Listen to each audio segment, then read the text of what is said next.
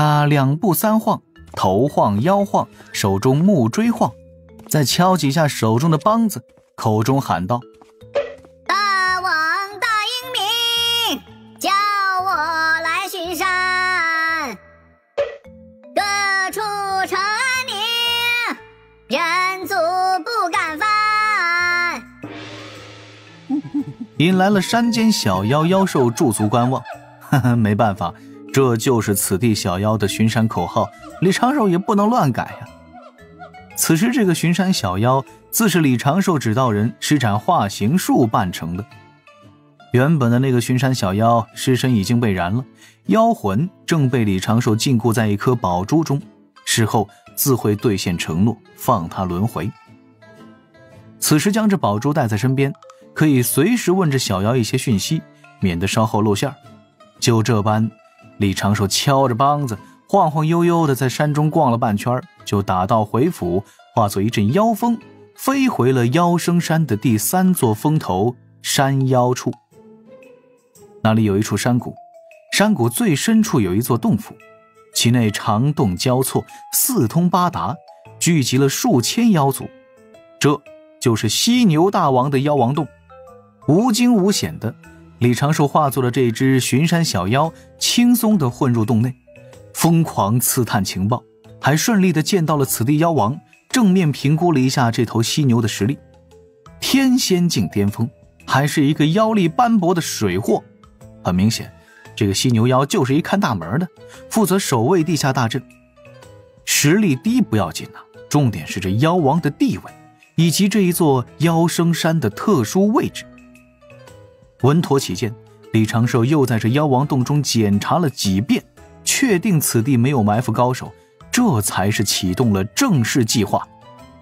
谋妖第1幕，仙女下凡。敖乙，你要功德不要？高空云中，背着8名巫族在此地静静悬浮的敖乙，听到了自家教主哥哥如此传声，不由一愣，又听李长寿笑道：这次有件事需要人手相助，风险不高，功德收益应该不小。为兄用指导人容易露出破绽。敖乙立刻点头，龙目之中满是坚定。很快，敖乙就依照李长寿所说，飞去中神州，将牛头马面8名巫族安置下，将随身携带的指导人留给了牛头马面，用作后续联络。这8名巫族高手也是一股珍贵的战力，李长寿自不会浪费掉。敖乙立刻赶去与李长寿相约之地，在一处密林中见到了李长寿化作的青年道者指导人，以及一处结界，一只梳妆台。哥哥，许我作甚？来，先扮作科勒尔姑娘。此事颇为复杂，我一步步说给你听。敖乙眨眨眼，又看教主哥哥一本正经，也只能快步向前，教主说什么自然就做什么，哪怕要他龙魂都无妨。这件事呢，障眼法与化形术容易被识破，直接布置妆容才是最稳妥的。哥哥可是要整那便装？敖乙如此问着，已经老老实实地坐在梳妆镜前，心底回想着自己夫人化妆时的一些小技巧，自顾自的就开始动手了。整便装做甚？是这般啊，我需要你稍后演一场戏，故意装作受伤，被一头妖王所救，而后让这只妖王对天庭宣战。敖乙手一抖，眉毛都描花了。这能做到吗？听着像是那妖王失了智一般。事在人为嘛。男女之情啊，最容易让生灵冲昏头脑，咱们且试试，若是不成呢，也有后手算计。敖乙轻轻点头，动作麻利地给自己描眉贴腮红。李长寿在旁边看的也是微微惊讶，你怎么这般熟练啊？这个敖乙不好意思地笑了笑，经常帮四儿弄这些啊。你跟四儿倒是恩爱呀。什么时候准备要一个子嗣啊？我这个当大婆的贺礼可是随时备着呢。这还早，最近龙族遭厄，共度难关才是要紧事。冲冲喜也是好的嘛。李长寿在袖中摸出了几身道袍，开始想着如何改制成小仙裙。敖乙看了几眼，小声嘀咕：四儿有一只衣柜也在我这儿，哥哥莫急，我稍后就直接换上。李长寿闻言不由默默地后退2步。这个小龙爱好倒是挺别致。且说正事。敖乙梳妆打扮一番，久违的科勒尔再次登场了。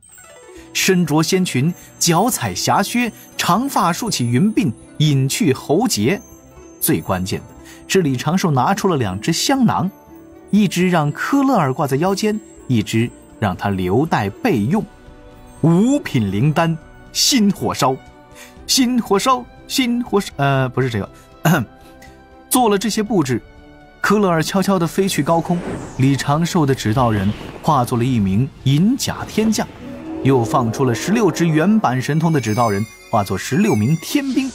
趁着夜色，李长寿掌心催出数道神雷，就听得霹雳炸响，天地间雷光闪耀，一道倩影在云中踉跄跌落，后方10数道身影匆匆追赶。好巧不巧的，这倩影就落在妖生山上。10多名天兵天将急追而来，还有一声大喝提醒此地妖族：天庭捉拿罪仙，各处生灵回避。方圆数百里内的群妖尽皆被惊动，一道道妖石探查而来，各自有些惊疑不定。正此时，那犀牛大王洞府中某位巡山小妖大声呼喝：报！大王，有天兵天将追杀一名女仙到了山上，此时正在后山激战呢，离着咱们不过是几10里山路。知道了。急什么？粗犷的回答声中，那名泡在水潭中的魁梧壮汉站起身来。他的样貌不算丑陋，也就是鼻子化作了牛角，看起来有点违和。这只犀牛精跳出水池，招来战甲，扛起铁斧，施起了妖族比较流行的妖风神通，卷起10多只妖将，100多只小妖，朝着后山而去。几10里山路转眼就到了，犀牛妖看到了那激战所在。一名女仙，衣裙沾了血污，腰身与肩头带着伤痕，手持2把短剑，与那名天兵打的是有来有往。然而只是看着女仙一眼，犀牛大王的牛眼便有些迷离了。他眼中的这位仙女此时没有半点狼狈，倩影被柔光包裹，竟是那般光彩动人，让牛牛怦然心动啊。就在这个时候，犀牛大王听到了一些喘粗气儿的声响，扭头一看，却见自己带来的妖将妖兵一个个都是面色涨红，口喘粗气儿。看什么看？都转过身去，老子活劈了你们！这群妖兵妖将齐齐哆嗦了几下，赶紧转身。犀牛大王又看向那仙子与天将斗法之处，一双牛眼渐渐柔情满目，咣当一声，牛斧头都落在脚边了。2只大手10指交错，放在大脸盘子旁边，轻轻地蹭着。老子可能又一见钟情。渐渐的，牛眼都变成了桃花的形状。那激战处传来天将的喝骂声：莫要让我出手杀了你，随我回天庭复命！大哥！女仙科勒尔定声喊道：我的姻缘我自己做主，我绝不成为你巴结那些全神的法器。大哥，姻缘？巴结全神。犀牛大王眼前一亮，瞬间又脑补了一场大戏。又听天将骂道：我都是为了你好。若是为了我好，就放我自由，让我去寻找自己的姻缘。女仙话音刚落，就被天将一枪扫中，窈窕的身形抛飞出去，摔在地上，又倔强地站起来。犀牛大王下意识地向前半步，远远地抬手想要接住这女仙落下的身子，却差了许多的距离。你的姻缘。天将冷着脸抬手做了个手势，10几名天兵各自停下向前冲的脚步，天将淡然道：那就是你的姻缘。不！女仙拄着仙剑晃晃悠悠地站起身来，高声道：我的意中人高高壮壮，身材魁梧，有能保护我的力量。犀牛大王低头看脸自身，发达的胸肌开始有节律地跳动。我的意中人能腾云驾雾，身穿铠甲，手握利器，披着红色斗篷，顶天又立地。犀牛大王默默地拽出了一件红色斗篷披上，将地上的大斧射回手中。我的意中人终会出现在我面前，哪怕他是妖是魔，是人是仙。混账！天将怒喝：今日我就成全了你，就当没有过你这位妹妹。言罢，长枪横扫，砸向女仙科勒尔，丝毫没有留情面。正此时，侧旁狂风大作，一把铁斧横扫而来，将长枪直接砸飞。这天将顺势后退，双目瞪圆，那16名天将迅速飞来，护住自家的将军。狂风过后，却见一位魁梧身影挡在女仙身前，昂首挺胸，高举大斧，大红的斗篷猎猎作响。他略微扭头，看着背后满目震惊的仙子，不知何时隐去了犀牛角鼻子，喷出了一缕白雾，沉声道：仙子莫怕，有我。仙子，我来救你。犀牛大王皱着眉，看着这一声呼喊传来的方向，却见空中妖风飞过，隔壁山头的狮头大王跳了下来。此妖浑身包裹着金色毛发，强壮的肌肉微微鼓动，甚至还散发着淡淡的花香。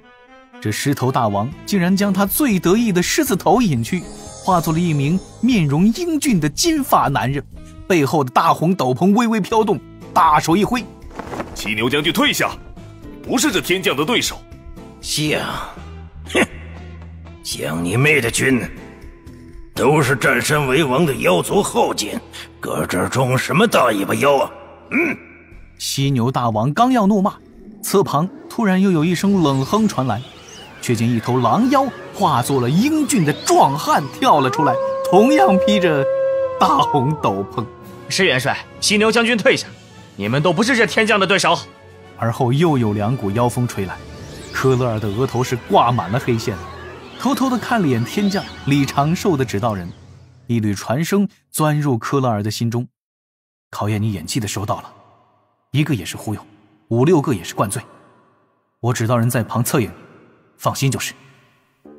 科勒尔满头黑线，那天将满是怒火地瞪着这些妖族：你们妖族莫非是要管闲事吗？那狮头大王笑着：嗨，大舅哥在上。犀牛大王迈出一步，口中高呼：仙子今日累坏了，不如让他休息几日，再给大舅哥答复。哎呀，大家都是一家人，莫要伤了和气。滚！天将大声怒喝，持枪就要前行，但是这几名妖王齐齐爆发威势，倒也有2名金仙境妖王在此地。好，你们给我等着！李长寿扮作了天将，咬牙怒骂，随后转身驾云，带着16名天兵匆匆而去。当下，这5名壮汉妖王转过身来，看向在那儿的科勒尔，齐声道：仙子！又同时顿住话语，各自看向彼此，眼中敌意狂增。不多时，这5位妖王大打出手，好在被科勒尔一声声壮士及时拦下了。按照李长寿提醒，科勒尔将宝囊禁制打开，关闭了新火烧，随之拄着剑站了起来，去了林中疗伤。这5名妖王对视一眼，各自冷哼一声，又屁颠屁颠地跟了上去。行吧，这第1幕倒也算是平稳完成了。第2幕，仙子诉苦一怒为红颜的戏码也需要尽快上演，实则生变。李长寿一边准备下一场戏，一边还要看好敖乙的安全。逢场作戏而已，总不能真的被这些妖王占了便宜吧，对吧？除此之外，调兵行动已经在进行了。闭眼略作休整，李长寿将心神之力重新分配，开始启动一处处车字指导人。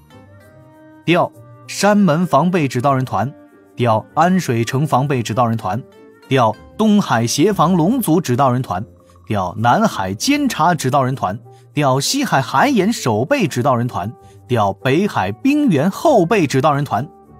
随自己此时6成指导人正齐齐赶来洪荒这个荒僻角落，李长寿还觉得有些不太稳妥，一具水神指导人主动赶去了兜帅宫中。半个时辰后，渡仙门小琼峰丹房门口，一张小巧的太极图缓缓凝成，其中钻出了一口小塔。这小塔闪耀出水波一般的涟漪，似乎在呼唤着什么。正在门边蒲团入定的灵娥不由睁开眼，迷迷糊糊地打量着。一只大手从旁边探来，将小塔拖住。李长寿的嗓音也钻入了灵娥心底。安心修行，我有事出去一趟。灵娥答应了一声，长长的睫毛眨了眨，再次闭上双眼，回归悟道之境。李长寿看着掌中小塔，听着塔爷在心底的咋呼声，不由露出了少许笑意。什么时候我自己的本体也成了底牌了？闻一手，头顶玄黄塔，做一个救火队吧。天庭还是缺了一批高阶打手啊。